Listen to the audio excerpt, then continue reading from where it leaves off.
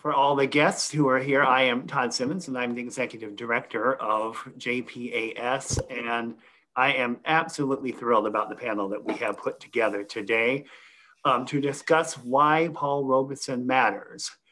We have coming up the production of about Paul Robeson that's going to be at the JPAC.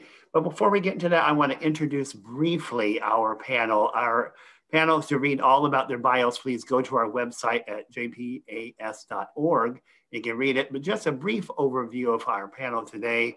We have, beginning with Dr. Eva Baham, who is the Assistant Professor of History at Dillard University here in New Orleans. Her specialties are American, African American, and intellectual history. She is a founder of the research organization Université Saint-Myrick, and translated as a University Without Walls, under which she conducts genealogical research and projects. We have then Bruce Sunpie Barnes, who is a New Orleans musician, book author, ethnographic photographer.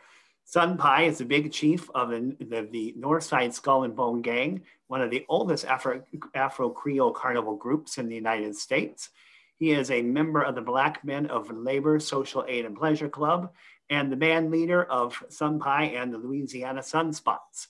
Sunpie is a former National Park Service Ranger, former high school biology teacher, former college football All-American, and former NFL player with the Kansas City Chiefs. About as renaissance as Mr. Robeson was.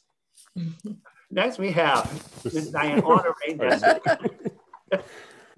New Orleans Sixth Ward native Diane. Gumbo Marie Honoré is a local history buff, event producer, and award-winning cultural preservationist who founded the Black Storyville Baby Dolls, the Amazons Benevolent Society, and co-founded Unheard Voices of Louisiana.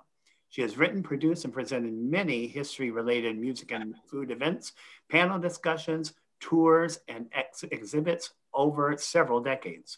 Welcome, Diane. Mr. Ivan Griffin is a vocal instructor and bass-baritone who brings extensive operatic and theatrical background to Loyola University, New Orleans, where he teaches. His engagements include the Lawyer Frazier and Michigan Opera Theater's Porgy and Bess, a role that he was invited to reprise during an extensive European tour.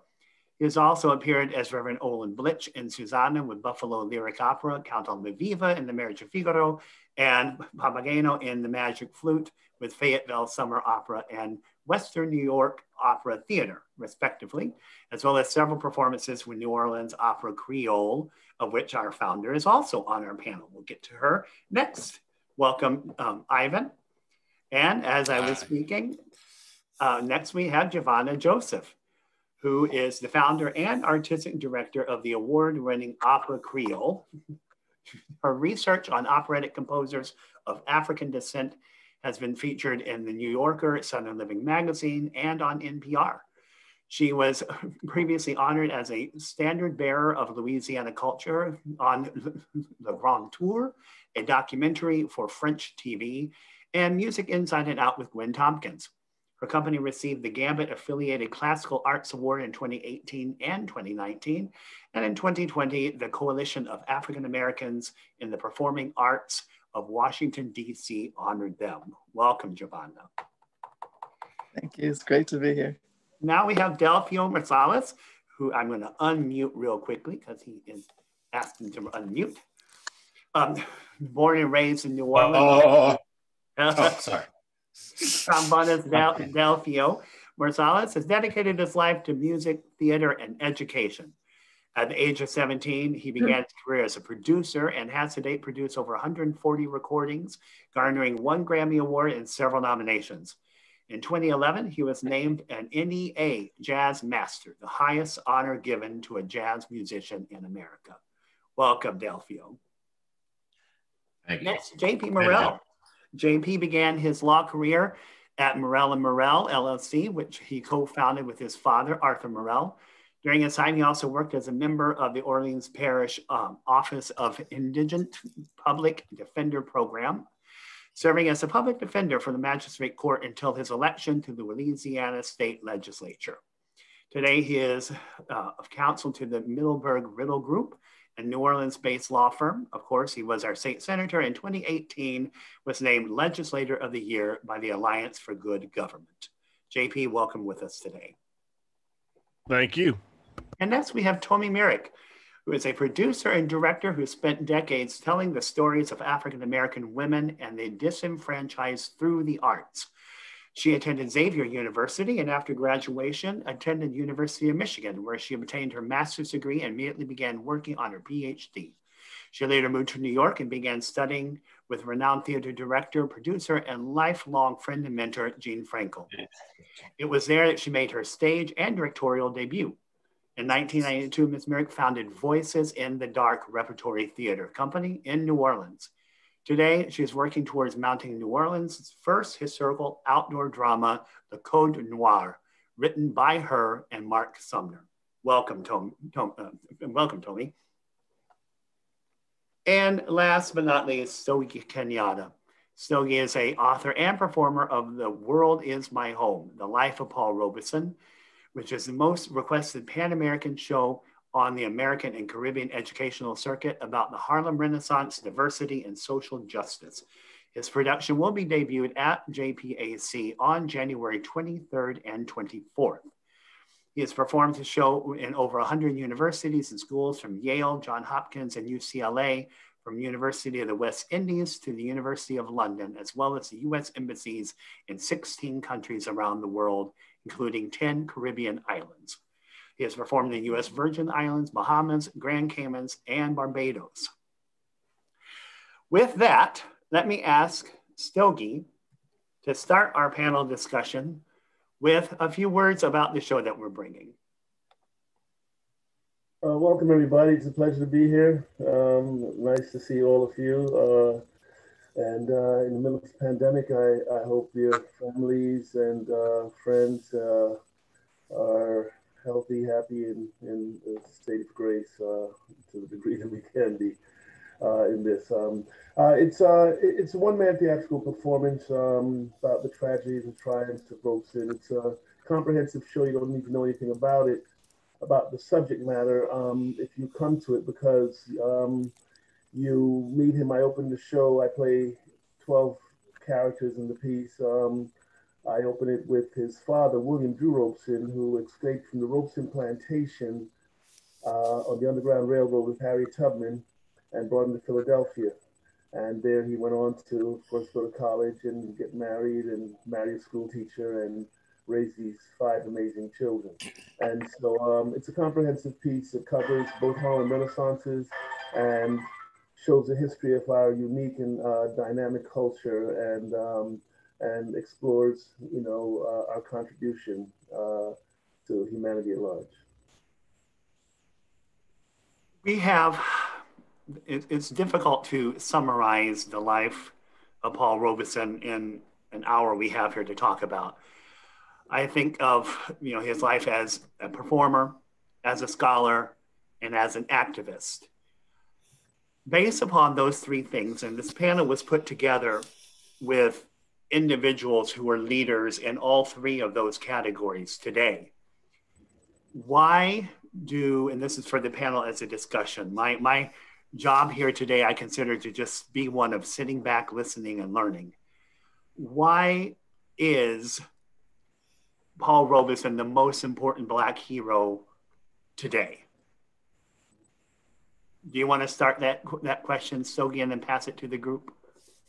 Sure. In my opinion, he's easily one because we have the traditional linchpins of Black history, which would be Martin, Malcolm, Frederick Douglass, and those folks. And although Martin and Malcolm are the most famous, none of us would really want their lives because the sacrifice is just too great. And they had an area of expertise, and that's what they ran with.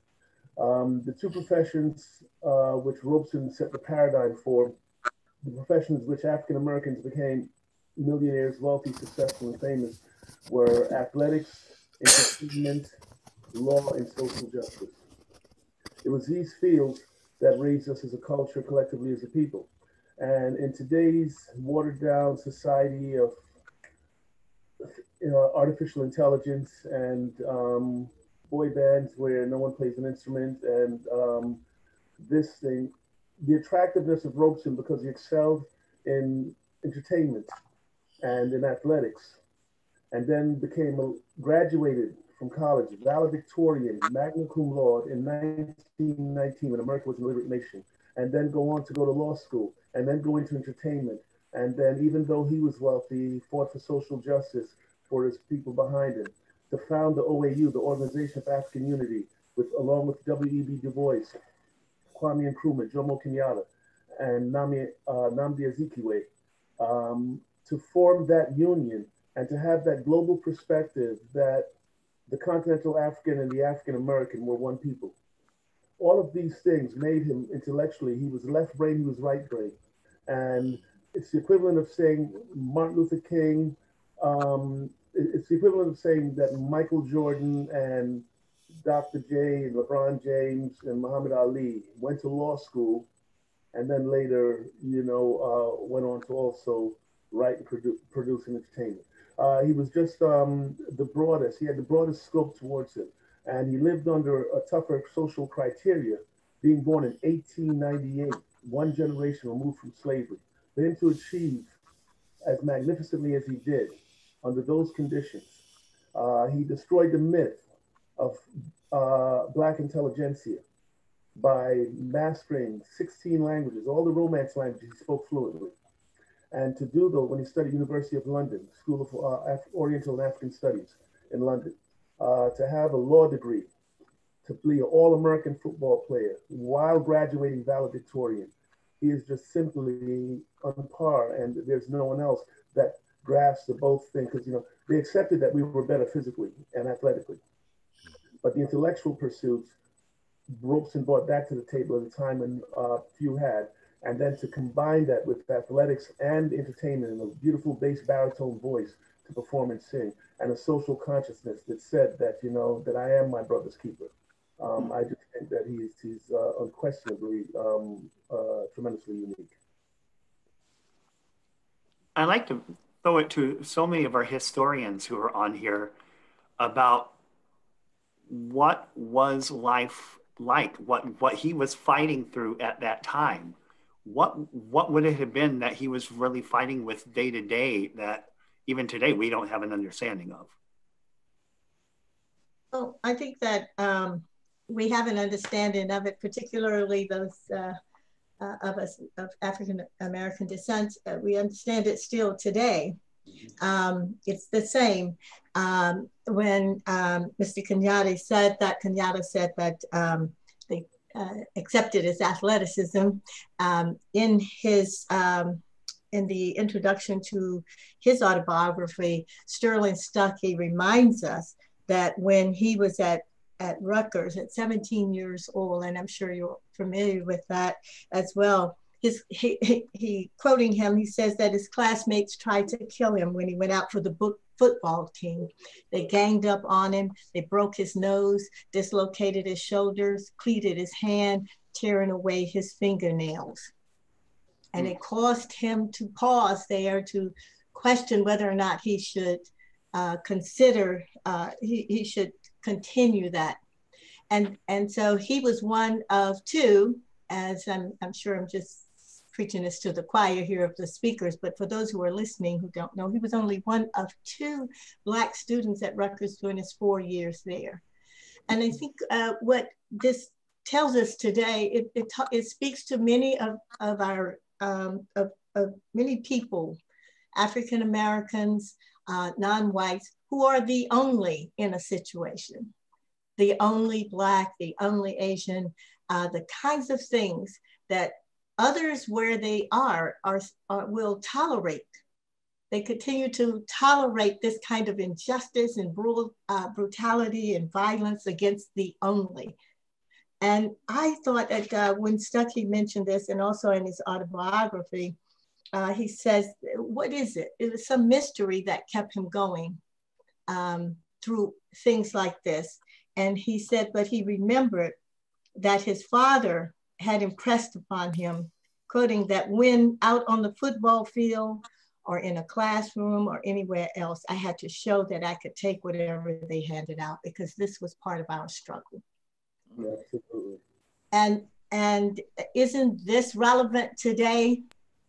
That whether it's the president of the United States, the real president, Barack Obama, or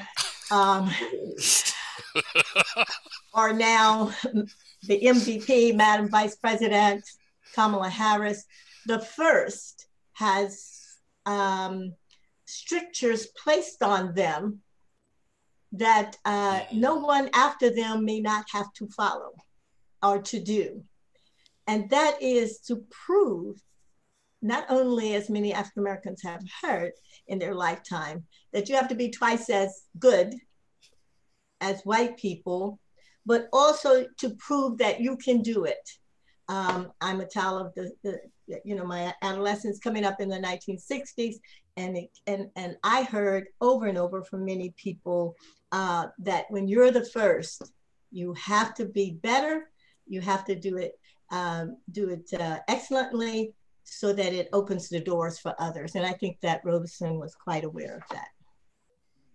Yeah, I agree with those, all of those comments. And even today when I was, growing up, years ago as playing football and the same thing, I grew up in a very rural, small community, being the only one on the football team. I was pretty positive that, I believe what happened with Robeson is they woke him up the first time they got rough with him. They woke him up, but they didn't scare him. They just woke him up because he was the son of a former enslaved African American, and I can understand that. My father was born in 1908, and my grandfather was born in 1850. And was freed when he was 16 years old. So, when you come with that kind of perspective about what it means to survive a few scraped knuckles, just means that whoever that was that did that on that field just woke him up enough to show them that he was not afraid of them in any kind of way, and never would. And even if he was, they would never know it. So he gained their respect by whooping their ass in the debate team, on the football field, in the choir, in the glee club, and everywhere else they ever saw him, which is why he was feared by the United States government, because he was unafraid and he had a world perspective. He used that football field to gain access to the rest of his life. I did some similar things, and I learned about Paul Robeson, like from my father. Just hearing him mention him, I didn't really know exactly who he was, until some years later, you start to pick up on how much this man has done. And having been in the Park Service and been the only Black park ranger in the Southwest region in 1983, I'm talking a region that covers 14 states. Wow. The only Black park ranger, and it was serious enough that the regional director and the director of the Department of Interior gave me their private phone numbers because they feared for my life in northern Arkansas. And I understood why later. I was living, 5 miles from the National Klan headquarters. half of the, I didn't know that when I signed the contract. I was in college, but the national headquarters was there, and half of the Park Service employees were in the Klan. And the first thing they did was invite me to the Kiwanis Club meeting, which they held every Wednesday. And it was the sheriff's department and a bunch of folks who ran the Klan, and they had invited David Duke there. And they had me do a slide program about the park, just so they could all see who I was and identify me. So, those are kinds of things that he was facing, and far more as well, of course, but I can definitely identify with some of the perspective that he had, and, it continues today. I think one of the most amazing things about Paul Robeson are the choices he made when he didn't have to. And when I say that he made these choices, even though his father was a slave and later became free, he had a path. He had an economic path. He had a path to education. He had a path.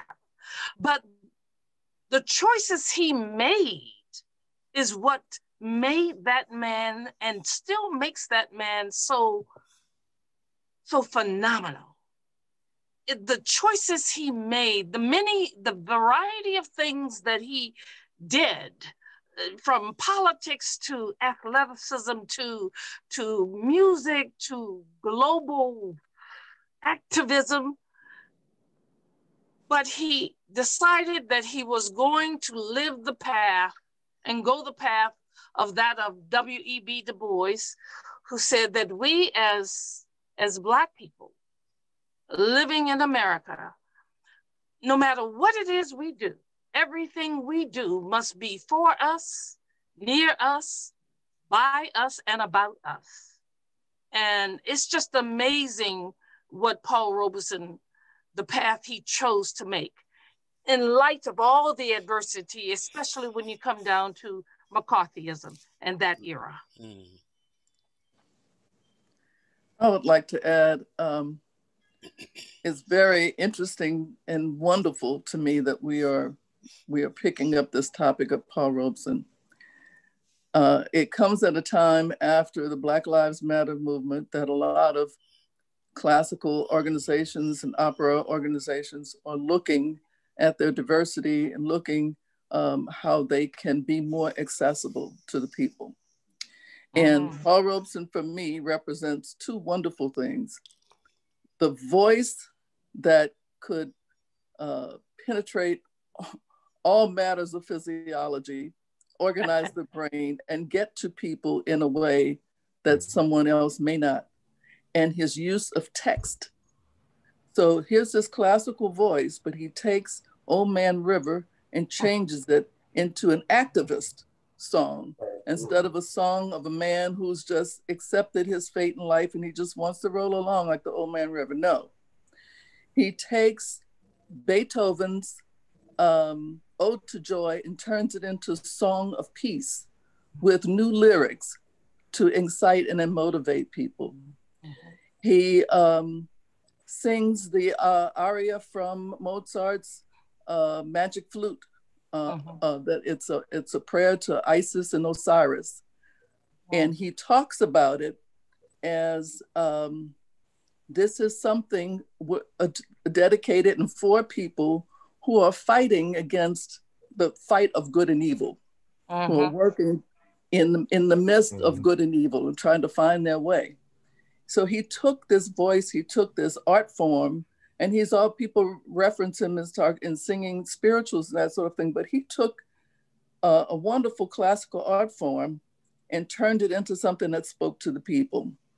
One of my favorite stories is that when the Sydney Opera House was being built in Australia, this beautiful opera house that's on the water, as they were laying the foundation and the first pieces of wood in its formation, he went there, not on a stage, but he went in the midst, he went to sing for the workers and to show them that he appreciated their labor, that he was in solidarity with them in terms of their rights. He went to countries and sang in English and sang in their language. He was a lyricist. You can't, there's not very much of a parallel as to someone who could take an art form and redirect it and refocus the conversation about people's lives and people's full humanity.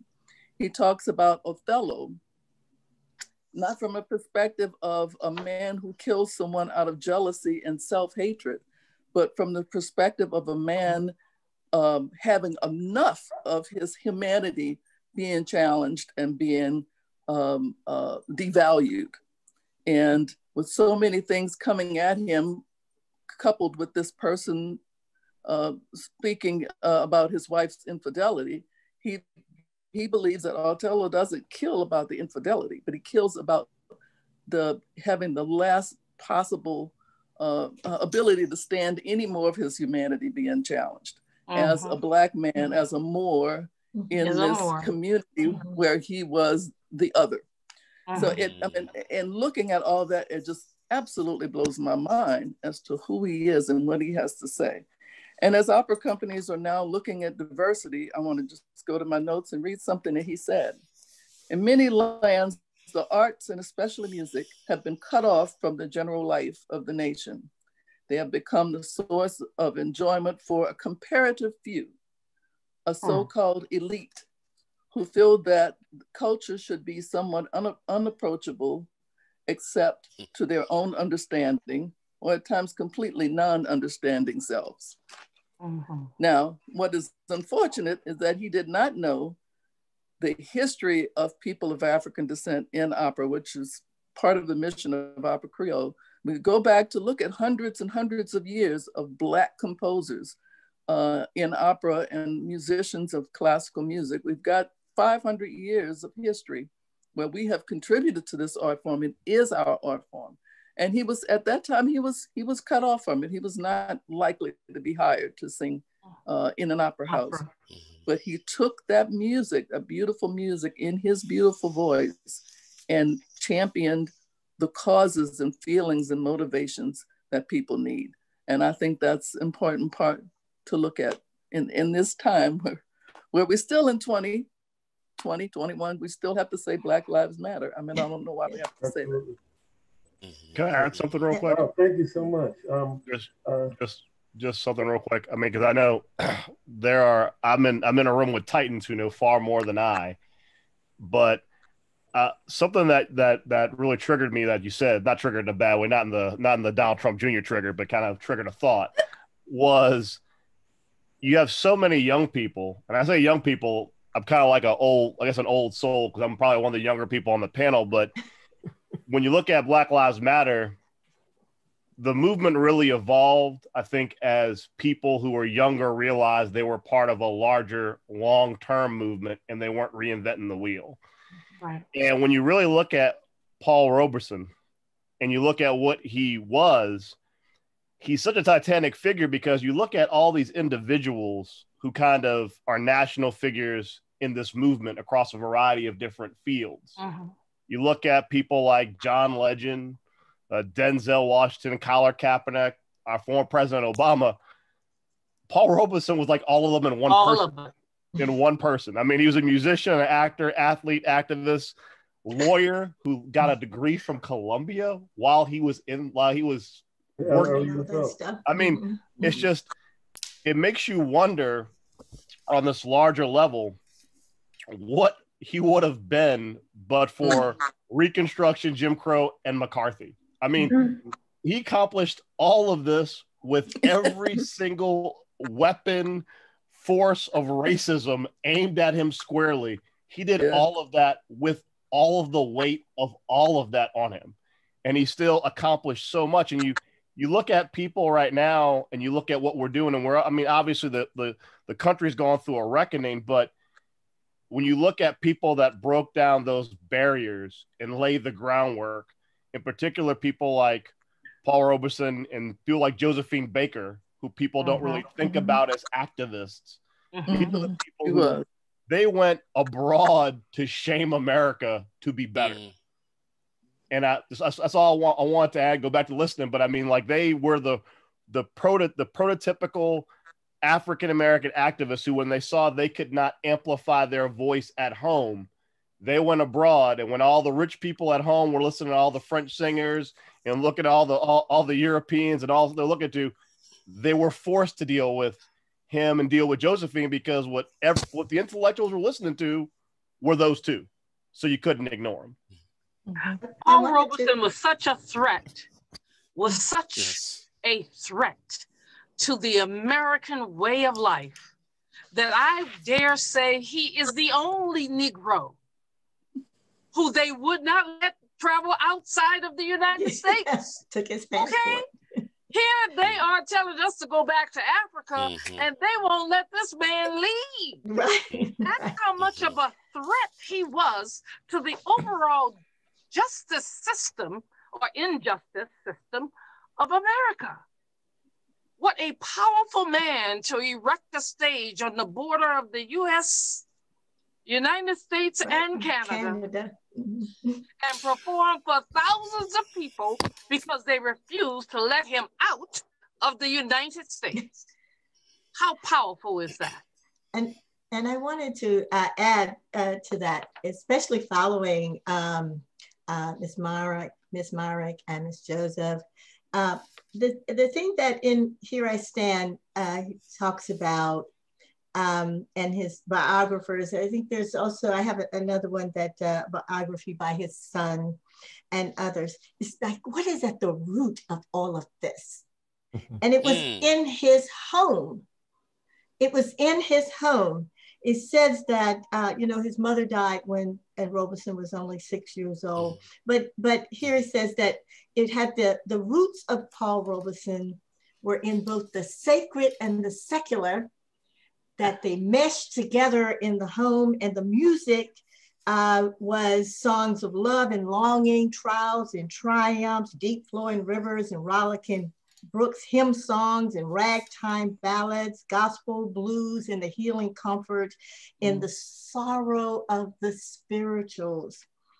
And he says that what the uninformed calls something bad, called socialism, said that his home and his community represented what we would understand in its intellectual sense of socialism, that his father said that there was a shared value rather than a competitive value. So he found that, here it's quoting, success not measured, taught from his father in terms of money and personal advancement, but rather the goal must be the richest and highest development of one's own potential. And so he saw this communal or community affection of Black people or of the downtrodden. And so that's why he would go sing to people that others would ignore. And that there was no question that his loyalty was to the masses of Blacks. And Robeson said himself that this was sacred. This is what's propelling him. And this is what you all have said there. Just gave me chills at the sense, because here I saw this, that how do we understand this man? We understand that at his very core, inherent in his being, is this affection for the masses and not for oneself. It's not for me. So I'm going to go stand on the border. And I think one of his biographers said it was 40,000 people that he sang to outside. Remember Marian Anderson? Yes. That he sang to outside at the Canadian U.S. border. I think near Washington State is where he sang. And it's just that you can't hold me. You can't keep me down. And yes, I just think that I just wanted to interject that. And if you may, so that I don't want to take up too much time, but I wanted to say to Tommye Myrick, as I prepared for this, I had to go and read Islanda. Is Barbara Ransby, who's a noted historian, has written great biographies of Black women. Yes. And this is Islanda Cardoza Robeson. Her father was the famous Reconstruction politician from South Carolina, Francis Cardoza. She came a privileged, and everything you can say about Robeson was her, except that she had this privileged background, a PhD in anthropology. And she was right there along with him. And some, I think the son includes in his biography, includes some of the letters that they have before him. So I am going to wait for Tommye Myrick's production of Islanda. I have a question. I have a question for New Orleanians. I found part of a story, and I wonder if anybody else knows this story. Apparently, Paul Robeson came to New Orleans in 1949, I want to say. I'm not sure if that's absolutely right. And he came to perform at the Coliseum, which was a Black venue. But before he sang, they said he went into, apparently there was a boxing arena there. And he went into the boxing arena and he turned and he recited Shakespeare. And talked about Shakespeare from the position of fighting and the position of full humanity. Now, if anybody knows what he's saying or anything else to that story, I would love to know that. I have another story though, and I'll make this one really short because I think I have an advantage that you all didn't have, which I'm very pleased to say.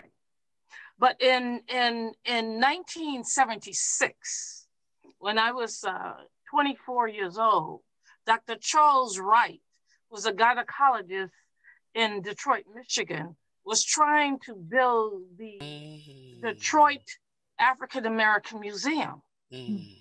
So Dr. Charles Wright was also hired me to try to do some research on Paul Robeson. This is in 1977, because he was planning, and they had already been planning, the 80th birthday celebration of Paul Robeson to be held at the Ford complex in Detroit.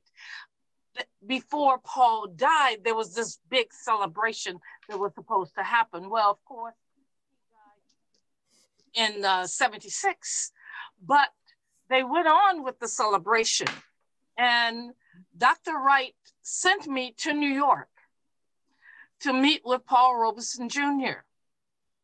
And there I stayed in their home, in Paul Robeson Sr.'s home, which Paul Robeson Jr. was living in with his wife and the kids. And he took me to Paul Robeson's library. And there were just books in so many different languages. But it was a small library, a small room. And you could not step on the floor without stepping on a book. So I ended up sitting on this pile of books, and I was there for 3 days. I ended up sitting on these pile of books, going through all these papers, and I would say, I want to use this picture. Can I use this picture? He said, oh, you could have them. You could have.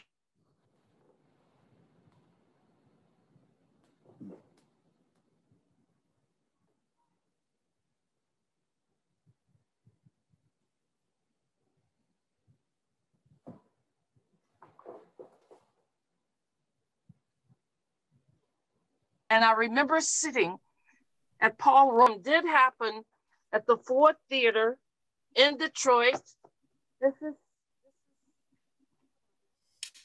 And it was called An Evening with Paul Robeson. And it was the mayor and everybody was in, and Paul and James Earl Jones. Robert Earl Jones was also one of the performers of that evening, James Earl Jones's father.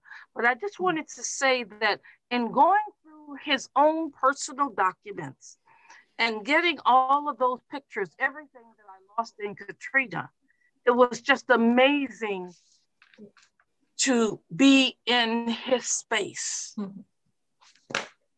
You know, that's my story.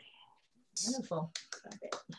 That's beautiful. I if I may say, I'll just add to this. First of all, Tommye, what I am going to say pales in comparison to that, and I dare follow that. But I was just sitting here thinking and listening to the stories, and I'm reminded of an acronym that I learned a few years ago about fear. Fear being false expectations appearing real. False expectations appearing real. And what I see at the root of all of this, why he had to fight so hard, why he had to declare who he was, why he did not allow himself to become a shrinking violet, was to overcome those false expectations that others had of him coming right out of slavery, with his father coming right out of slavery, right, like that, him, the first generation born out of slavery. There was a preconception of how he was, or people that looked like him, how he would be, how he was supposed to act. And he shattered that. He shattered those expectations. And therefore, the fear set in, and the feeling of a lack of control, because they could no longer maintain this illusion that we were not from the greatness that we were from. It had been pressed down for so long that to the masses it appeared like it was reality and it was truth, but it was not truth. Truth crushed down to the earth, will rise. Will rise. Yeah. Don't get me started. It will rise. It will rise. And that's what he did. He rose to the occasion. And isn't it interesting that not that much has changed from then to now? We are still having to prove ourselves in this playing field. Regardless of what we do, regardless of the amount of talent, the level of intellect that we possess and display, and education, to some, we are still less than. And I think that's unfortunate. That's what makes Paul so wonderful. And you say, we're still having to prove ourselves. That's what makes him so unique, is that he never felt that he had to prove himself. He just was. He just was, yes. He just was. And he wanted everyone to know, I am all this. I'm not trying to prove myself to anyone. And it's that so-called arrogance, when really it was not that. He just is. Okay? It was that everyone feared, which is the reason why Black Lives Matter is feared by many. Drapetomania. Yes. Yes. Self-validation is drapetomania still today. So that's in the clinical terms of where we are. We had a shot for that one. They forget all about COVID. Even in film, and at that time in the 30s and the 40s, when Black people were buffoons and appeared to be buffoons and being portrayed as doofus and lazy, and all of the cartoons, you all over 50 or 60, you know what cartoons we used to watch. But even then, he refused to fall in that space. And that's a good point that you're bringing up. So many great things have been said about Mr. Robeson. I'll maybe just take a little shift and going back to Paul Laurence Dunbar and of his many great works. He talked about the mask. We wear the mask. Yes. Black folk for years has been, it's the juxtaposition, or it's kind of there's the word I'm looking for, where you have to balance between who we actually are, who we have to be, who the dominant culture wants us to be, and who the dominant culture will allow us to be. So Paul Robeson came at a time when it was clear that in order to have Rhett Butler and these types of characters, in order to have, Gable or these characters, that the Black man had to be non-existent. So that was the reality. So when you look at Eugene O'Neill, and Eugene O'Neill writes a Pulitzer-winning play, which Emperor Jones. No, before that, the one that won the Pulitzer, his first one, it was lukewarm at best. Nobody was really interested in it. Then he wrote Emperor Jones. Emperor Jones. And they couldn't keep the folks out of the theaters.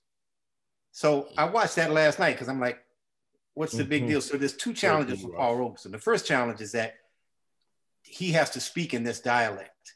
And it's the dialect of the people who were refused the opportunity to learn the language properly. So he has to speak, that's how it is. It has to be where they at is, what is, you know, that kind of language. But, you know, America, we have this fascination with one particular word, and that word is spelled N-I-G-G-E-R. Now, Eugene O'Neill used that word 35 times.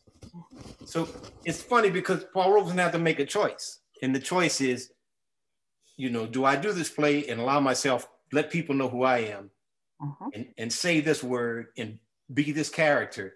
Well, doing that allowed him, and that's a powerful word. I mean, you think about the hundreds of millions recording artists and the billions of dollars that industry has made off of that particular word in the matter of speaking.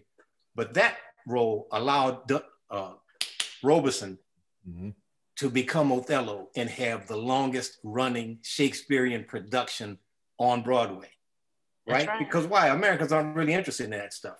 So you need somebody that's gonna be captivating. And he said, okay, I'm gonna play the fool. I'm gonna do this buffoonery until I have the opportunity. And there's a contract that's available. They gave him full rights to decide on the cast. They just gave it to him, which was a rare thing. But I think it speaks to kind of the challenge. And yeah, you know, he's grown up in the 20s and the 30s. And I mean, that was a tough time. That was a tough time. He started an anti-lynching campaign. I don't know if you talked about that with the NAACP. So he was an activist, you know, and he was a big, he was 6'3". He's the kind of brother you don't want to just see him to, oh, okay, whoa, what's going on here? So there was the physical fear, figure. Yeah. There was the intellectual fear. And I mean, he just, you know, and I know we were saying, well, what's the difference today? Well, yeah, if he were here today, I mean, you think about Bo Jackson and what he was able to do playing baseball and football. I mean, Robeson had it all going on. And he, in a lot of ways, opened the door for a lot of the youngsters who probably have never heard of him, but are benefiting mightily from the kind of dues that he had to pay. And, you know, we have to pay that respect. And, you know, my dad was always say, my great uncle, the old people used to say, if the job requires a master's degree, then get 2 or 3. And then get a doctorate. They said, now they still not gonna hire you for the job, but you have learned a whole hell of a lot. And that was just kind of the reality of the time. I wanted to follow you just quickly in saying that for the record, it's Ida B. Wells who's at the root of the anti-lynching campaign in the country. But in the 1940s, I mean, he joins her and others, but he challenges Harry Truman to support the anti-lynching law while protesting afterwards, later the Cold War, working to, and this is the other thing that he never admitted, according to his biographers, of being a communist, but he did go to Russia, I think in the 30s. He did spend a lot of time trying to get warmer relations between the United States and the Soviet Union. We hear all these bad things about the communists and the like. However, we need to know, there's a wonderful book, an older book called Black Marxism, The Making of the Black Radical Tradition. It talks about the efforts of the Russians, I don't want to just say communists, of the Russians, to make, to throw this idea of racism in the face of the United States. You know, we're getting some reverberations about that now. And so Robeson and others, and there was a very strong movement among Black people about this idea of which it's better. You'll have the noted philosopher C.L.R. James, who says, wait a minute, you know, he lives in obscurity for a while in Mexico under a strange name, but they're saying, well, wait a minute, are we exchanging one kind of thing for the other? They had to reckon with that. And lastly, on this, what Mr. Marsalis just said, Anna Julia Cooper. I've spent a long time studying her, wrote my doctoral dissertation on her and the like. But one of the things she wrote in a piece called The Negro's Dialect. And here she criticized this, the what she calls, quote unquote, the industrious press and the theater critics of Paul Robeson's Othello. And where they said, even though he didn't say it, they said that he said, quoting, "Where am dat handkerchief Desdemona?" Anna Cooper, who was fluent in French, knew German, and the like, says she demonstrated extensively in that piece how that could not be. It just was not.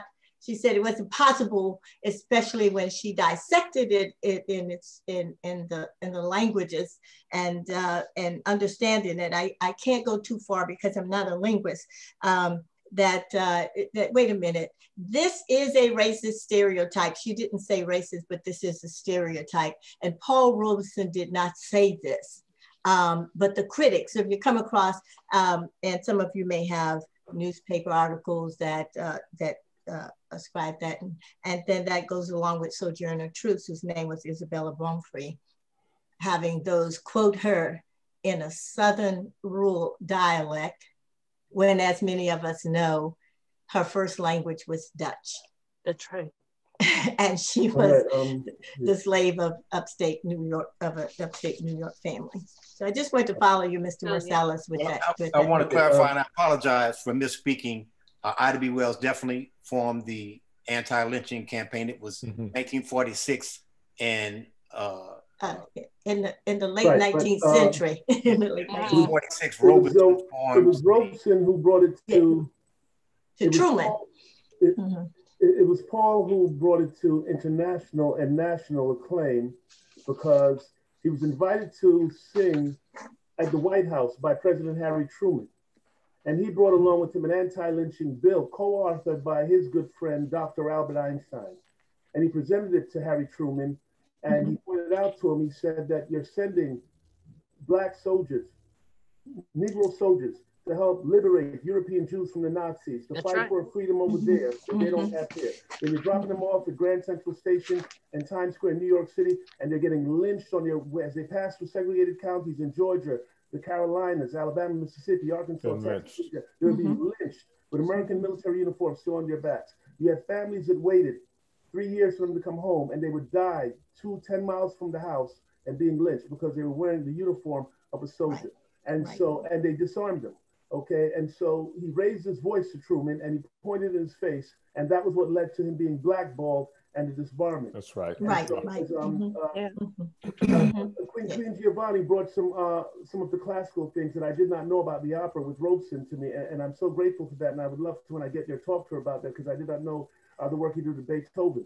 But what Marsalis was saying, Delfeayo was saying about what it took. It was tremendous, the inspired madness that we call courage, that very few people have. And this inspired madness, when he was cast in Showboat, Jerome Kearns the two creators of Showboat, okay, when they brought it there, he was a first time on Broadway. He was opposite the young ingenue who played, and that was done by young Lena Horne. And it was her first time on Broadway. And the lyrics at the time, because the culture was so disgracefully racist, it was so commonplace, the actual lyrics of Rodgers and Hammerstein's and Jerome Kern's Showboat were, "Niggas all work on the Mississippi. Niggas all work while the white man plays." Robeson got out there and he says, we can't, okay? And he said, later on, of course, Frank Sinatra recorded it as "Darkies all work on the Mississippi." And they said, well, go with darkies, okay? The stage being the actor's medium to where we live in the moment, okay, and the director doesn't get to change it. Robeson goes out there, and instead of singing "Niggas all work on the Mississippi," he sings, "There's an old man called the Mississippi, There's an old man I'd not like to be. What does he care if the world's got troubles? What does he care if the land ain't free? And for the first time, the lyrics, not only they meant more, but it eventually became the new lyrics to the song. And a lot of people would not have taken that risk. When Robeson spoke up with Josephine Baker working with the resistance movements in Europe, in France, okay, because all the composers back then that he worked with in France, they were all Jews, because only blacks and Jews played jazz music at that time, okay? And so the two most despised races, when he saw them starting to disappear and what was going on in Berlin, he visited the Warsaw Ghetto in Poland. He recorded anti-Nazi songs in Yiddish, you know, and Queen Giovanni had mentioned that the various languages with which he performed. And that's how you know he was genius, because he mastered so many languages, including the Slavic tongues, you know, and Swahili and several other African tongues, okay, past the age of 21, which they say at that point, the faculty that does languages diminishes after a certain age, but it did not with him. And so as you look at this, the courage that he had to lay this on the line and to put, you know, principle before profit, you know, and risk his career, you know, for a greater humanity is just absolutely phenomenal. But, you know, it's really brilliant. And you're right, I.D.B. Wells did start it, but it was Robeson's taking it to the president's desk. And they were like, what happened to the president? He yelled. Why did he yell? Because it was like, you're bringing home these soldiers that survived the Nazis and then died on the very soil for which they were fighting. And so that is part of the thing. And all of this is covered in the piece, but it's phenomenal because, and that's what makes him so magnificently regal and unmatched, because he, in so many areas and so many aspects of it creatively. But, you know, but I was shocked to know the work he did with Beethoven, because I tell people at the end of it and in all the master classes that every form of music on the planet Earth was created, refined, and enhanced by except opera and classical, has its roots in African culture. We are the artists of it. And so it's a tremendous achievement, tremendous. And opera and classical probably has some little you know what I know about. Definitely. I didn't think they took what they needed. And then, but you know, one thing that I just want to, you know, say briefly is with this raid on the Capitol has reminded us is that, you know, by and large, Black folk have never had a problem with the democratic process or with immigration. It's members of the dominant society that have a major issue.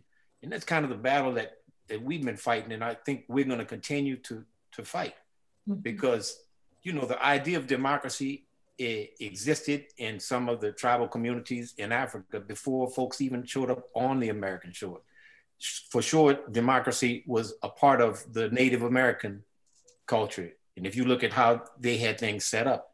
So, you know, what we're struggling with is the idea that we don't really, some of us don't really want democracy. We want something that's going to benefit us. And, you know, Robeson and so many people of color have always been trying for a long time to figure out how can we make this work. Folks, you know, they labored and they toiled on the plantations in a strange kind of a family situation. That to me is what the plantation was like, a real strange, odd family, trying to figure out how to make it work. And, you know, I think that we will continue in that struggle. And we got to just see if everybody really wants to come together and not just give lip service to democracy, but actually put it where it needs to be. Right. Rules and precedent were set up to curtail people from advancing that were enslaved.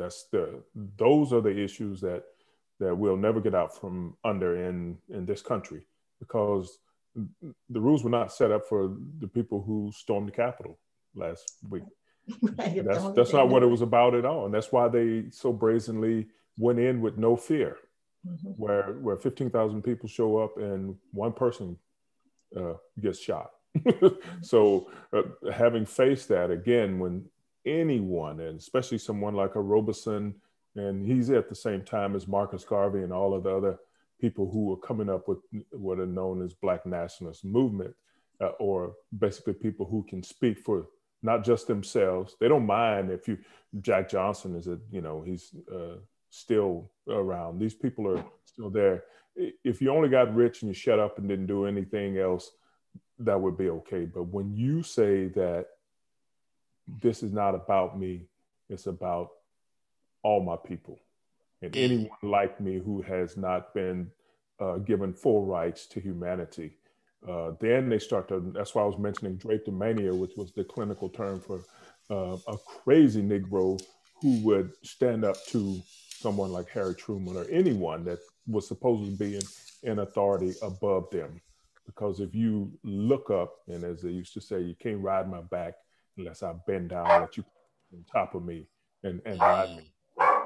You know, it's not happening. And when those things are presented, and they'll be presented all over again, to challenge the bending of the rules, or the fact that rules were meant for other people and not for a certain group of people, that's when the insurrection starts.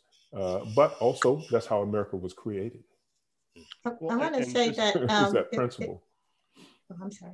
I want to say. Oh, go ahead. I'm sorry. Also, one quick thing. I mean, to Bruce's point, that's kind of the defining line between a Josephine Baker and a Paul Robeson. Paul Robeson came back to America to have the fight.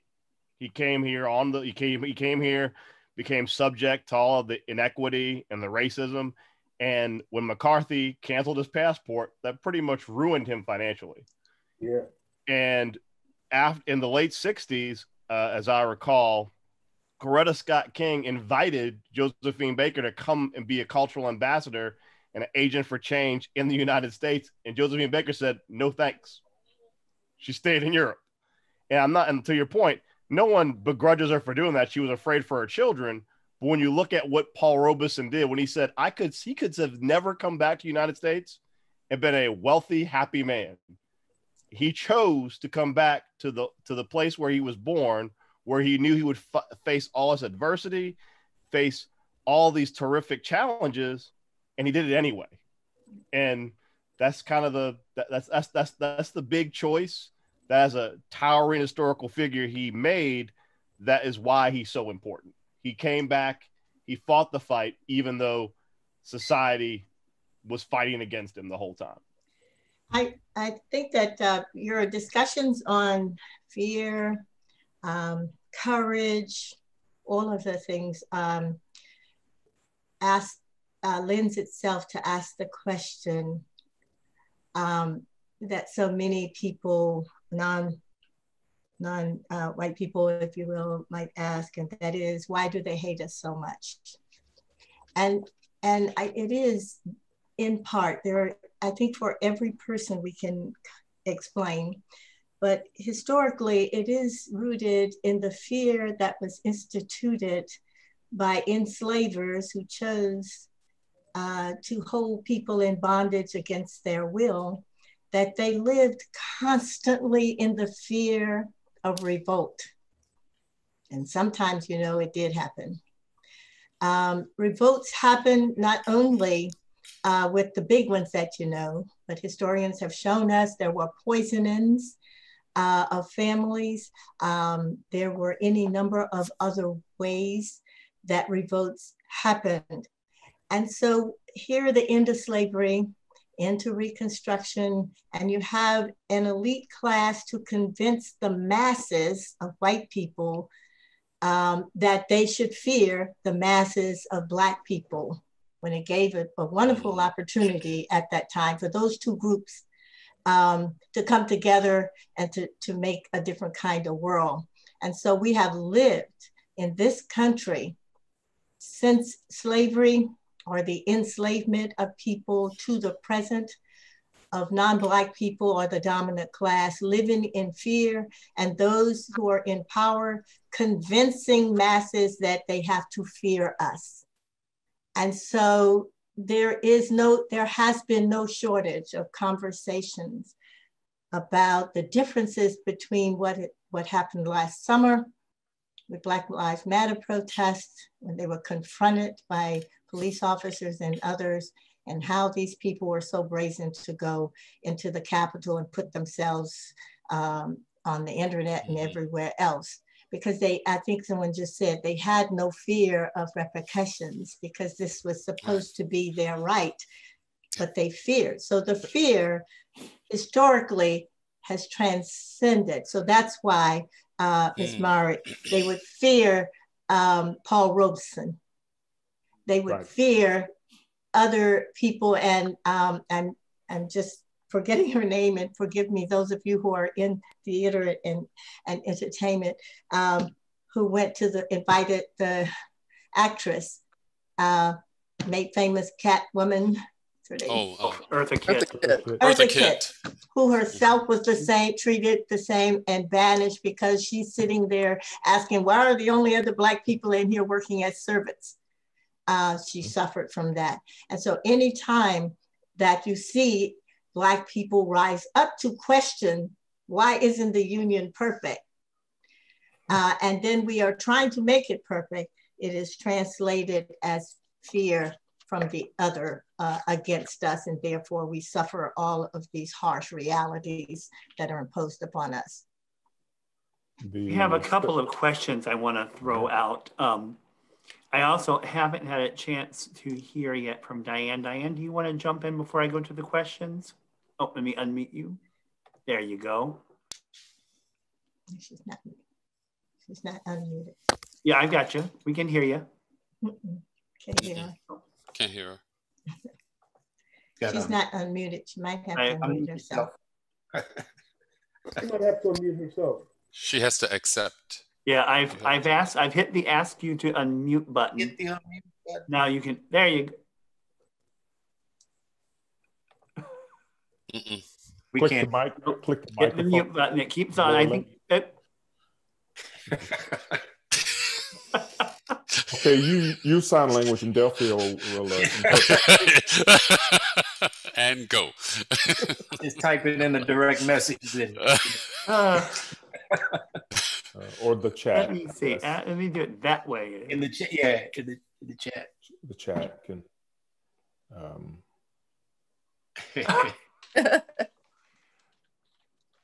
Oh, there's a button, lower left-hand corner. Yeah, the microphone symbol. She's like, you talking? Yeah. If I mute you. Yeah, and as you were speaking about that, about the folks in the Capitol, 2/3 of those people are out of jail. Yeah. they were merely identified and turned loose, basically. You know, the moment like when this country, the moment when the decision was made about this country, it wasn't Reconstruction, or it was when all of the Confederate officers got off. None of them was hung by the neck. That's right. John Brown led an insurrection. Of course, he was on the other side, and all his men was hung by the neck except for a couple. So the message has been clear for a long time that, you know, because here are people, and who was it that said brilliantly that the Confederates didn't succeed in getting their flag into the Capitol in the 1860s? And it didn't get there till last week. And it's That's right. You know, until we really take a stringent stance, you know, just imagine if we let the Nazis go and didn't have the Nuremberg trials and just say, hey, fellas, you know, look, we get it. Just try to keep that down, will you? Yes. I mean, you know, it's just what it is. So folks see that there's not really a stiff penalty for being anti-American and having those Confederate ideals. I think they think that the Confederate ideals are actually somehow American, and they're just not. Well, core principles. So that's tough. You know, I think this whole conversation about Paul Robeson gives us all the opportunity. And it's sad that COVID is going on right now, Kenyatta, because this would have been a wonderful learning opportunity for so many of the schools. Mm-hmm. And with this, but this should not stop any of us or all of us to bring to the forefront, again, to this generation, who this man was and the inspiration that he gave to us all. I don't think Paul was trying to change anybody's minds in how they view him. I think he was trying to give all of us the courage to have a voice. Be who we and are. that became his goal. Right. So, And that's the most powerful you stuff. have questions you said, Todd? Yeah, just a couple. One of them says, this is Mark, who says, thanks for this informative discussion, that he would love to learn more about Robeson and see there are many biographies. Which ones would the panel recommend? And I'm still trying to unmute Diane. Well, Ms. Baham posted to everyone just now. Yep, I think there in the chat is some answers to that question. Here I stand. Yeah, that's his autobiography. Here I stand. Oh, okay. Yes, here I stand. And which became his mantra, by the way. But I think it's a beautifully written book. And it deals with all of who he was. Right. Jared says, I know this is more related to film than theater, but I thought I'd ask. The film version of The Emperor Jones is one of my favorite movies of all time. It can be, where'd it go? It can be funny, epic, and ultimately dark throughout it. I know it's been acknowledged by the Criterion Video Collection, but why isn't it more acknowledged in our current era? Maybe, as I've heard, it's because Paul disowned it, but it's still, in my opinion, a significant part of cinema history. But wanted to get some thoughts on this. So I responded to that. You did? You did? Maybe Can I hear your answer? Oh, okay. I said it right there. I said, it's a tough one. The movie is important in one respect, but if you imagine Clark Gable or Marlon Brando using that similar type of language as a leading character, that's what the rub is. The rub is that, in Robeson and everyone's attempts to embrace what is American and embrace their identity, it's always, especially in that period, it had to be the coarse language, the lack of intellect, the lack of smarts in a certain respect. So the movie, I watched the movie and I'm just like, oh my God, just imagine if he would have had something to actually deal with that would have showed off his brilliance, like Othello ended up doing. But it's like, who is it that has to say in Gone with the Wind, I don't know nothing about birthing no babies. Right. Yeah. So here you have a brilliant actress, someone who is capable of achieving heights, and that's what she has to do. She has to get down to that. And that's been the rub for, Mantan Moreland. The list goes on. I mean, there's so many people in entertainment, Bill Bojangles Robinson, who had to deal with personas and characterizations far beneath what they were capable of. So that's, when watching that movie, I don't watch that movie and think, oh man, what a great movie. It's just like, man, this is what he had. This is, But this is also what was written. And that is very important. This is also what was written, okay, by a white man for Black people to say perspective. This is what was written. Lorraine Hansberry got off of her deathbed and gave the To Be Young, Gifted, and Black lecture. But she ended that lecture by saying one thing. She says, you are young, gifted, and Black, but you must write about it. You have to write about it. When you deal with the opera and you deal with the dance and you deal with the music and you deal with the acting, we do these things so well simply because this was the only way to preserve our story. Not his story, but to preserve our story. And the way to preserve it was through the arts, which is this, especially here in New Orleans, which is the reason why you have a city that is 68% African American, yet you don't have not one Black-owned theater. But that is only because of the fact that the story does not want to be heard as told by us. Only those stories that you pick for us to do, which is the reason why I told one theater company. I know I will not direct a Black musical at a white theater. Okay? Why? Because I'm sick of Black people singing and dancing for white people, because that's the only way they can accept who we are. But when you see a man like Paul Robeson, who started out trying to do their bidding in a way, but then realized that he was being pimped in a way, he decided that he had to make a choice between his art and his activism. And then he began to use the art as his platform for his activism.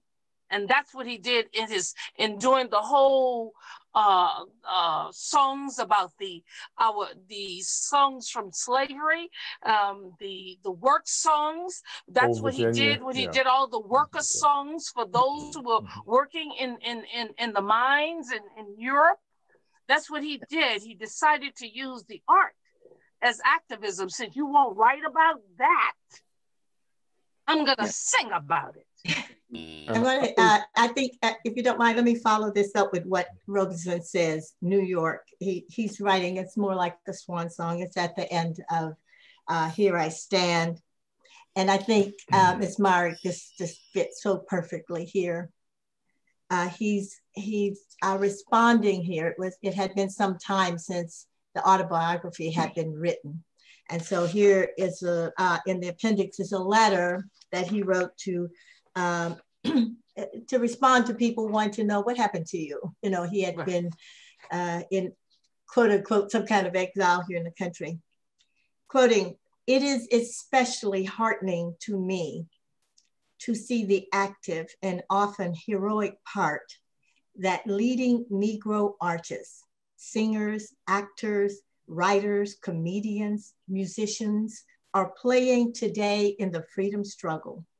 Today, it is the Negro artist who does not speak out, who is considered to be out of line, and even the white audiences have largely come around to accepting the fact that the Negro artist is and has every right to be quite controversial.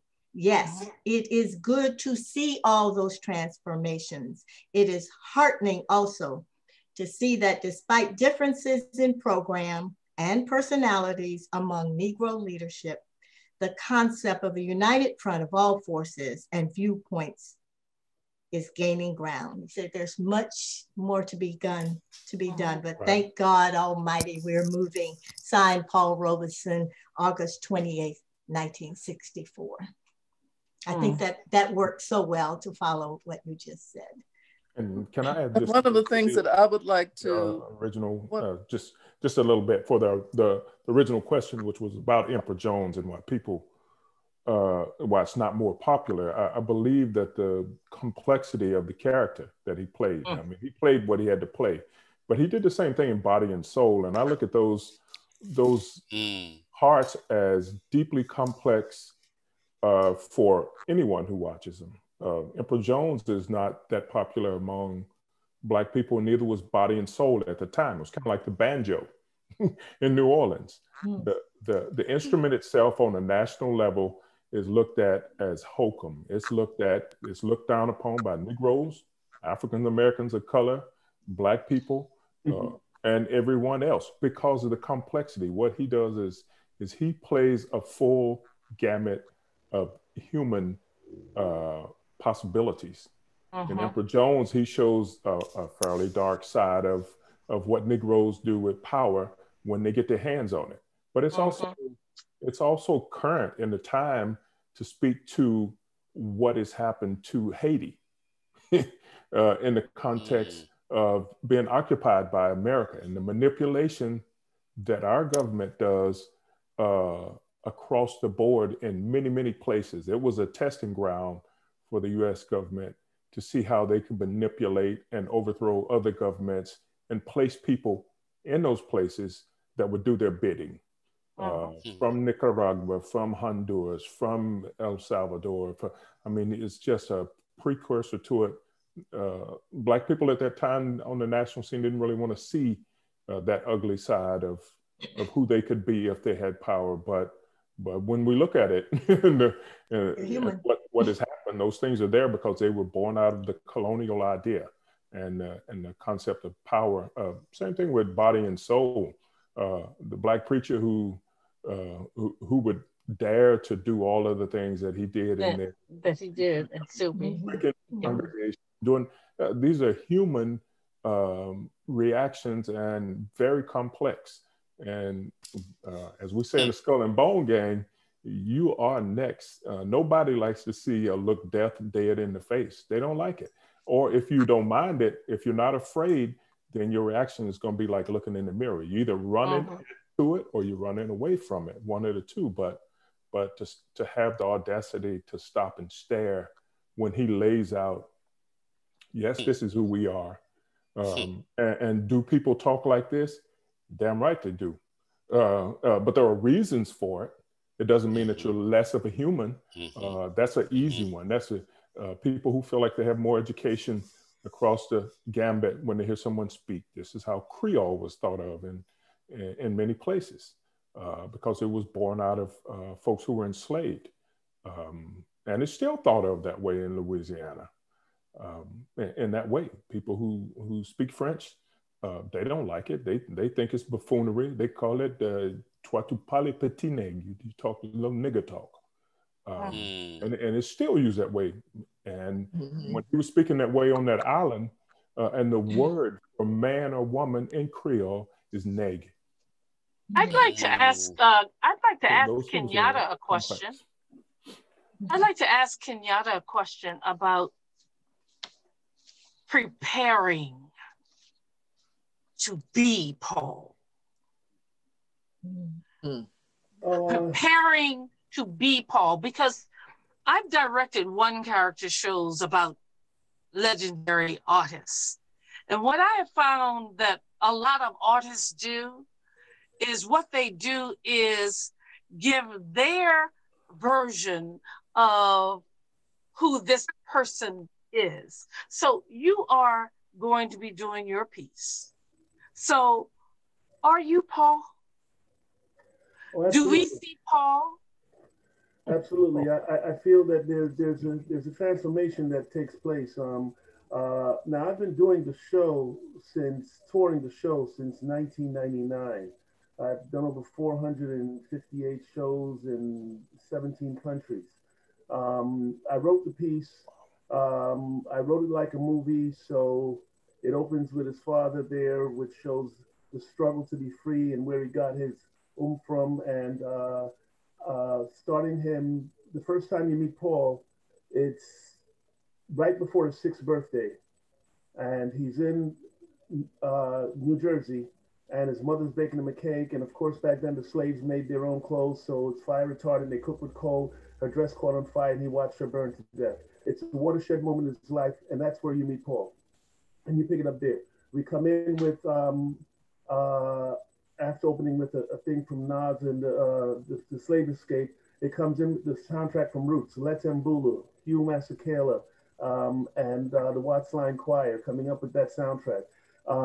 It's a transformation. I wrote the piece, it's like a prayer for our forsaken and forgotten ancestors, you know, and for those who, you know, I have this motto that, you know, those that live to tell must tell. There's a prayer that I say before it. I take some ancestors on stage with me. And the prayer I say before coming out is for all of those who are here and those who are not here, but desire to be here, and that and all the broken dreams and the broken promises and everything else, because it's a spiritual piece for me. I didn't come to Hollywood to do that, but I'm a 6'5" leading man that looks younger than my age, and everyone is telling me, you don't look like a criminal, so we can't play a criminal. Why? Because your teeth are too white, your teeth are too straight, and your skin is too clear.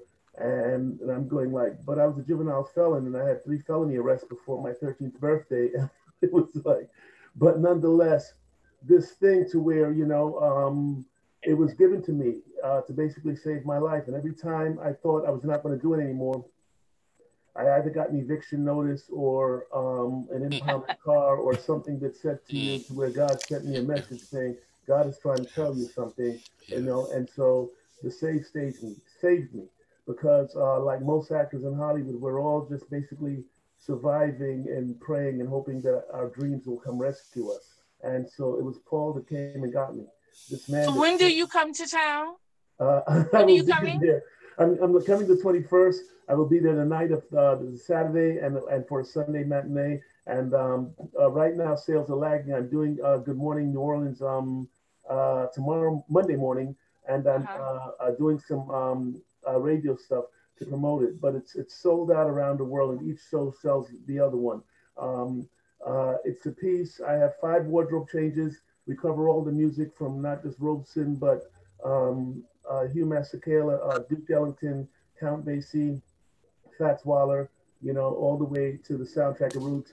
And there are 2 Swahili songs. It opens and closes with a song, Kole Bajao, in Swahili, which means many rains ago, about the sacred baobab tree. It is a spiritual piece that ties us together through these rivers that flows, that brings all of our hopes and our dreams through it. For me, it is everything. It literally has saved my life, and I've toured with my wife of 22 years, is my stage manager, and so it's become a thing that's basically taken me everywhere where I hope theater and film would have. And so, you know, it's you know, and at the end I tell a really profound story because everyone always asks me, why is this, you know, because they say, you're crying, this is such a demanding piece. Why is it so important to you? And I said, it's important because Robeson is proof that one person can make a tremendous difference, even if that one person is not around to see the great difference that they made. And I said, without Robeson, we would have never had Barack Obama as president. Now people say, well, that's a bit of a stretch, they never met.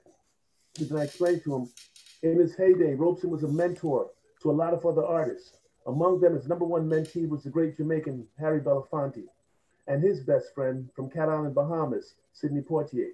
And when Robeson and Bill Bojangles Robinson went to see Branch Rickey about bringing a Negro into Major League Baseball, they came all the way to Pasadena, California to get the grandson of a Louisiana slave, Jackie Robinson. And those 3 became his primary mentees. He taught him several things, but among them 3 things in particular. He said the #1 way to advance in the society is through education, that educated societies do less harm to their fellow citizens. The #2 things was that the continental African and the African in America were one people. The 3rd thing was that he said successful African Americans have a cultural and a moral obligation to try to get a quality education for African students back on the mainland. And so in '59, Belafonte, Poitier, and Jackie Robinson started a foundation to pay for college for qualified African students. None of the lower 48 states wanted them to come. They said, we don't want Africans coming here. We don't care who's paying for them. But our newest state was Hawaii. And Hawaii said, well, we haven't been part of America long enough to learn how to hate anybody yet. We're kind of brown ourselves. If you want, you could send them here. So they said, fine, we'll send them to the University of Hawaii. So Belafonte, Poitier, and Jackie Robinson flew off to Africa, went to West Africa. Okay, and the requirements were you had to speak fluent English, you had to be a high school graduate, and you had to pass the college entrance examination test. They started in West Africa, went through Central Africa, all the way to East Africa. They found in 18 African nations, 72 students who passed the test and fit the criteria. And they flew all of them to study at the University of Hawaii. Among those students was a brilliant Muslim boy from the mountainsides of Kenya. He was brilliant in the math and sciences. And the name of that young Muslim boy was none other than Barack Obama. And that's how he got to the University of Hawaii. So in the piece, there's this parallel, okay? Because, and of course, later on in his senior year, he fell in love with Ann Dunham, and her first trimester, they got married, and she bore him a son, and he named his firstborn son in America after himself, Barack Hussein Obama, okay? That before going off to study global economics. Now, in the beginning of the piece, it starts off with a female. The first character in the play is Harriet Tubman. There's an African proverb, and it's in the Quran as well, that civilization begins at the feet of woman, because without an upright and pure woman, it is impossible to build a righteous nation. and that the woman is the most important person in Islam to the African because it's the only relationship where God took one person and created two. And so it starts with this African slave girl, Harriet Tubman, who the abolitionists helped. She went back to find other people because she left her, and she vowed she would go back to free her relatives. She found other slaves. On one of those trips, she found a 15-year-old slave boy named William Drew from the Robeson plantation. She took William Drew to Philadelphia on the Underground Railroad. She had no idea that she was starting a series of events and that William Drew would fight in the Civil War, use that money to go to his historical Black college, Lincoln University, who hosted the play, and was shocked when I told him the story. And William Drew went to Lincoln University, studied theology, became a minister. He later married the Philadelphia school teacher, Maria Boostil. And a college-educated father, pastor, and a school teacher mother had 4 children, and they homeschooled them. And so the kids were brilliant because they were homeschooled by a college-educated school teacher. And then 14 years later, they had this son, Paul, who they named after the Apostle Paul, this unexpected child that they had. And he was taught by his older sisters and brothers. He played football with him. He was bigger, he was stronger, he was smart, and he thought like an adult because he was always around adults. He was way ahead of his time. And Harriet Tubman had no idea that she would start a series of events. And that movement she did by bringing that slave to Philadelphia so he could meet his wife, so they could have these kids. And that this Robeson would influence in an America with a liberal immigration policy, a Jamaican named Belafonte, a Bahamian named Poitier, and the great-grandson of a Louisiana slave, Jackie Robinson, to go all the way to West Africa, go through West Central Africa, to go all the way to East Africa, bring back the boy who would later become the man who would have the boy that would become our very first Black president. Wonderful. And I said, it's fascinating, and to prove that there are no accidents in God's universe, in his final year in office, that first Black president issued a decree to the United States Treasury to take a white male off United States currency and replace that him with a her, and that her is none other than Harriet Tubman. So I think it's a divine work, and I bring it there because, as Robeson said, the whole thing wasn't so much to be rich and famous, but to have a life of purpose that would somehow shape and uplift the race that has done so much for me, and how I embrace it, because as people used to say, Stogie, we knew you were Black, we saw your name. It was like, if your name was Blackie Black, it said outside of Tupac Shakur, it's so Black. But this thing is where I so embrace it and hold it to my heart, because I know that, like Marvin Gaye said, and Tupac reminded us, that Black is the best thing that you could ever be. Thank you, Stogie. Thank you, every single one of you. This has been a tremendous experience. This is not even the tip of the iceberg. There's so much more to discuss. Maybe we'll have to do this again. And because I mean, actually, Tommye, you said it, that it has always been the arts who have led social change. Historically, it always has been. And there is so much social change that needs to be led today. And we in the arts, I mean, everyone on this panel here are involved with the arts and performing in some way or another. And we as artists owe it to society to, again, I'm stealing something else from Tommye, to not create history, but to create our story. And we are, I think, in the beginning of a great opportunity. And if we just grab it, if we just grab the opportunity and we all just do it together and move. So Stogie will be on stage January 23rd and 24th. And you can go to our website at jps.org to get tickets. Everyone on our panel, I will thank you again. Your knowledge, your background, your personal experiences, they are absolutely priceless. I'm very sorry we lost Diane, but we were going to do something with Diane separately. I saw her send a message right here. We'll do it again. She says, yes, please, all my subjects are passionate about. Todd, I want to say one thing to you and to Dennis at JPAS. I think that putting together the seminar, bringing in this particular production is a start. And I want to tell you, thank you for the conversation. And I think it is important that any show that you, JPAS, decides to do in the very near future that has anything to do with social justice, and particularly having to do with African-American social justice, I think a panel discussion or a symposium is needed. As all of us who are here on this panel today, we know everything there is to know about white people in America.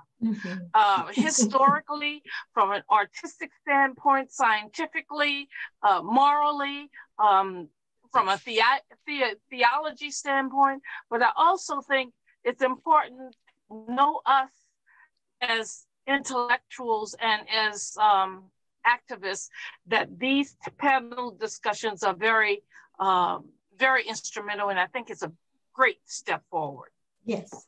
Thank you very much for being, all of you. I mean, it's, I said this to somebody else, as a 50-year-old white man, I don't have a whole lot to say. And I don't. And so I'm going to find the experts who I can sit and listen to. And then we listen, we learn, and we build. And I'm thrilled, absolutely every single one of you, that you were here today. And I look forward to it. I do think that I think that we should have discussions going forward. And that this is only the very, very beginning. And as Givonna said, the entire nation is moving in the direction of change. And I was actually thinking about it today, and that the movements that started 6 months ago are quiet now. There was yet another man that was shot and killed this weekend in Texas, and it's common. And I don't want it to become quiet. I don't want it to become quiet. And the only way to not let it become quiet is to not let it become quiet. And that's what we're gonna do is keep talking and keep doing. And your willingness to be part of this conversation means the world to me. So thank you, everyone. Thank you, Todd. Thank you. Okay, thank you for inviting me. Thank you to all the panel as well who is out there. And Stogie, you want to close word? Yeah, I want to say if there's students or some disadvantaged folks that are out there that can't, in this time put together the money, invite them to come anywhere as my guests, and later on they can pay what they can, because we're more important in getting the message out, because it's rare that, we get to do that. I've done NOCA before, and I've had like 600 students at NOCA. And I wanted to do something for the late great, who's been an idol of mine from way back from when I first found Coltrane, because I used to hang out, in New York. I played around the corner from the Blue Note. And so Ellis Marsalis and what he's accomplished is just monumental. And so, but I want to do something in tribute to him at NOCA at some point. And hopefully when things clear up and we get back in there, that'll be nice. But I didn't want economics to stop. If they're going to be empty seats here, we may as well fill them, because it's the souls that we care about, and you don't know whom you're feeding. And so somewhere we could figure the rest of it out later on, because you don't do theater for money, clearly. And it used to be like what jazz was, and so, but nonetheless, I look forward to seeing all of you, especially Queen Givonna, because you have information about classical music that I did not know, and I did not know some of the things that he transcribed. But I was aware of the Sydney House, because they did name it after him. There's and in the University of London, the entire dormitory things are called the Paul Robeson's residence houses. And so it's globally this son of a slave has stated it, but he said it before in the at the end of World War II. He said, while nations may go to war, it's always arts and culture that unites us. And so it's a monumental thing, because it was through arts and culture when they would ask Charlie Bird Parker and Duke Ellington all these questions when they performed in Latin America and in Asia, and they said, how do you write Take the A Train? How do you make the horn cry? Sarah Vaughan, how do you make me sing? How does it make me feel? Like they said, well, and everybody had the same answer. God puts it in my head, my heart, and it comes out of my fingers and my mouth. And it was only then that they said, the Asian, the African, said to them, and the Latin American said, well, if God is speaking to you, then maybe you too are a human being. Maybe you're not 3/5 of a man. Maybe you too are a child of God. And it took arts and culture for the world to see our shared yet common humanity. And that is one of the reasons why it's so important to push this, because it was through this, because, you know, I'm a Jamaican-born street kid from Brownsville, one of the toughest neighborhoods in Brooklyn, New York. And the fact that I've traveled the world, you know, with a story about someone who, like me, that was, you know, late on their dreams and late on their bills, you know, that it means the world to me. So I look forward to seeing you guys. You know, New Orleans is globally known because you've sent your message across the world with your artists, you know. And even though Satchmo, who claimed New York because he lived not far from my sister's house in Queens, you know, and I do mention him there in the show. He's covered, as is his music, you know. So yeah, but I look forward to it, and I look forward to seeing all of you, Ivan, Eva, Timothy, Tommye, Sunpie. Great nickname, and he still looks like he plays. I don't know, but yeah, so, but I look forward to seeing all of you. Okay, and of course the legendary son of Ellis. Which is what, you know, Mr. Marcel. Thank you very, very much. And whatever you do, never piss off your stage manager. Well, she's in the journey with me, and you'll get to meet her. So, but I look forward to seeing all of you, and it's going to be fantastic, you know. And for God's sakes, please win on Sunday. Thanks. Right. Go Saints. Have a wonderful evening. And thank you all again. We'll see you all next week. Good night. Thank you. Good night, all. Take care.